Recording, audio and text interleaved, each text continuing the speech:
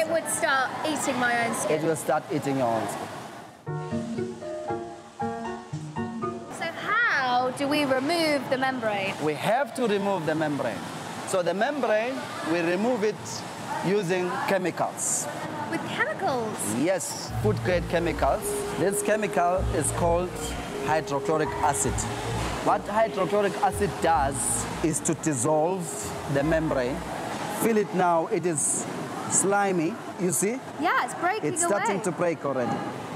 Can I eat this now? I wouldn't advise you to eat it now because it is already soaked in hydrochloric acid. How long could I hold this grapefruit for?